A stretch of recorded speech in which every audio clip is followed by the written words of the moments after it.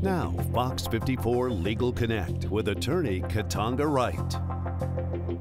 Hi, I'm Jackie Lynch. I'm here again today with attorney Wright. How are you? I'm great, Jackie. How are you? I'm wonderful. Thank you for being here and answering our questions, Katonga. Thanks for having me. I'm excited. Yeah, well, this is a good one. I think it happens quite frequently. All right, tell me about it. My neighbor's dog bit me in passing at the community park. What legal options do I have? Well, surprisingly, and most people probably don't know this, but your homeowners and renters insurance policies will cover dog bites even if they don't happen on your property. Really? I had no idea.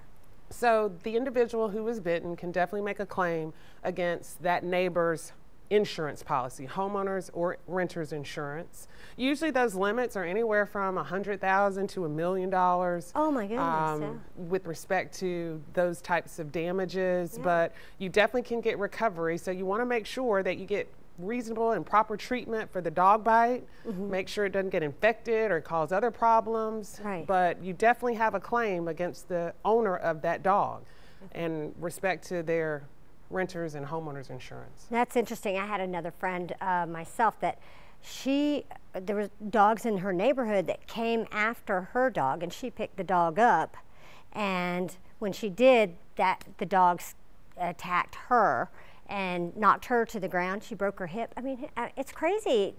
That happens more often than you think. Yeah, now obviously just because there's a dog bite doesn't necessarily mean there's negligence, you know. Has the dog bitten before? Did the dog have vicious propensities is what it said in the law.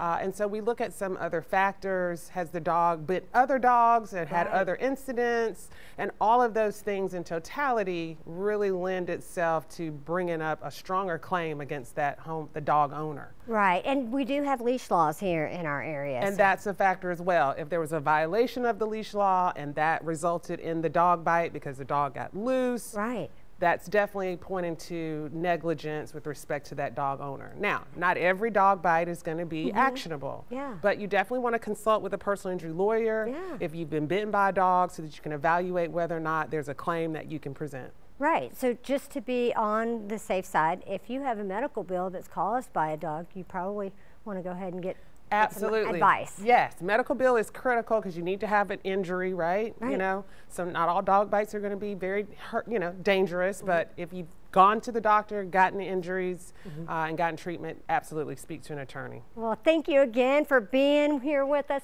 If you have a question for Katonga Wright, make sure you email us at legalconnect@wxjx.com.